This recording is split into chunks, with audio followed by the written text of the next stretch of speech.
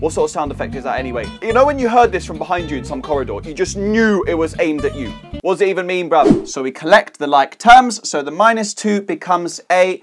Yes, Alfred? The -2 becomes Sorry, just a second, Alfred. Connor, stop rocking on your chair immediately. Right, let me tell you something, and this goes for all of you. I once had a student who was rocking on his chair, he fell back and cracked his head open. Now, the amount of blood I had to deal with is not something I'd like to remember. Okay, we get the point, bruv. Why does every teacher have this exact same story? I'm pretty sure this never even happened anyway. Connor, if you could just underline your date and title for me, please. First of all, there are lines on the paper already! And second of all, why would I have to redraw the lines that are already drawn there for me? It don't make no sense, woman. Honestly, my year 7s are better behaved than you. Are you sure about that, Miss Honey?